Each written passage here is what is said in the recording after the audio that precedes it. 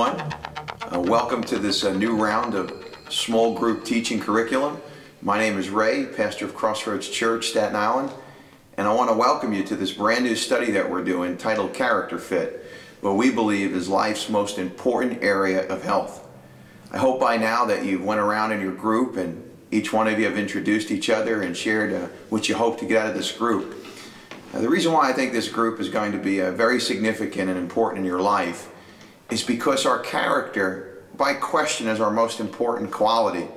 In fact, you can't even begin to talk about being a person of responsibility or a person of success or a person of endurance without discussing first character.